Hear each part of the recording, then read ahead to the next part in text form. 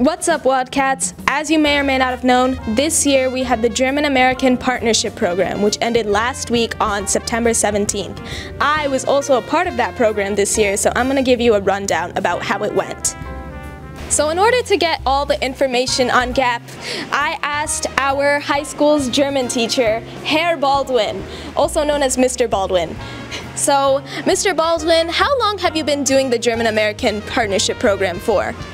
Well, we've been doing the program since 2010, so 14 years. And what are some highlights of the program that you really enjoy?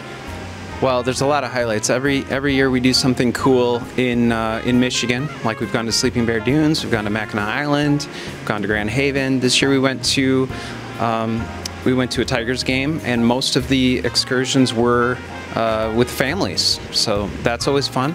Just being in school is a fun thing about the exchange, and then of course going to Germany in June, which is full of all sorts of adventures. And are there any highlights of the program this year that you're looking forward to or already have done? Well, the highlights always are seeing kids making new friends and seeing the smiles on everybody's faces. Going to Germany is something that we all can look forward to now for the upcoming June. Okay, thank you. On top of this, I also interviewed some of the American and German students that were participating in the exchange this year. Oh, it was great. I love America. Now, really, I met a lot of new people, and I love it. I mean, everyone is so friendly and so shiny, and I like that. Yeah, so hosting a German student is fun, cause then like you always have something to do.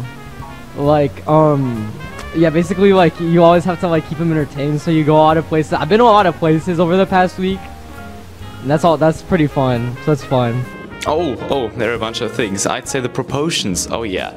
For example, I don't know, when you go to a store, it's just insanely big, or the cars or the houses. Yeah. And that's all for the German-American Partnership Program for this year, folks. If you are currently taking German and ever want to do the program in the future, then you can definitely talk to Mr. Baldwin about it in 2 years from now, the next time the program takes place. Thank you!